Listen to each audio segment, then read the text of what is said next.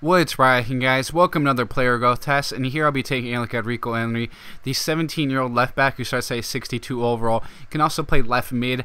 He's very pacey, and has some. If you can maybe work on his ball control and dribbling as well, you can make him a really good left mid. And of course, if you work on his marking and all that, you can make him an even better, left back, making him very strong defensively, and of course use that pace as well to track back. But I didn't have too many highlights of them, and I apologize for that. I'm a bit time constrained. Time constricted on time this week is what I'm trying to say.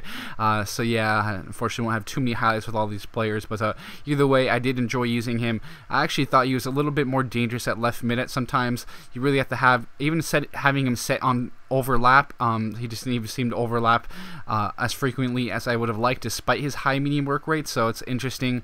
I'm not sure if the game has fullbacks who set overlap really well in the code, but either way, pace even went up, and ball control, tackling, as well as marking just slightly. So if you can work on his marking a little bit in training, if you want, I do think that would help, because he's kind of and honestly, he's already set when it comes to pace. I don't think you have to really try to improve him too much with that, but of course with ball control dribbling, you could try to get his agility up a little bit. That's probably the only thing you really need to work on. But you'll see he really just fun to use, especially pushed in these higher situations. But of course, it takes a long time to get a lot of highlights, guys, so I apologize for that. But you'll see him pushing forward now. After he won the ball, he's able to play a very nice ball through as well. But we'll take a look at some of his, of course, year 2020 now, 79 overall. Excuse me, year 2025, 79 overall. Sorry about that. But so he's 27 years old now. This is actually where he would kind of cap out. Basically, after this, he would start to decline in his physical stats, unfortunately. But I mean, his physical stats are great, so you could probably think about playing him as like a left wing back, using that stamina.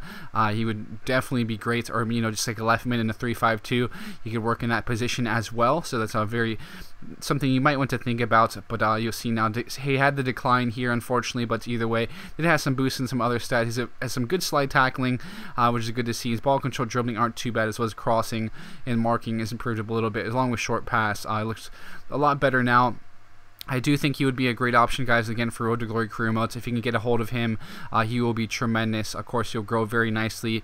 You can kind of decide where you want to put him at, train him more as a left mid, train him more as a left back. That's all up to you guys. I do think he could be a great option. Again, high recommendation here. But that's, guys, thanks again for tuning in. I'll be signing out now, and I'll catch you guys later.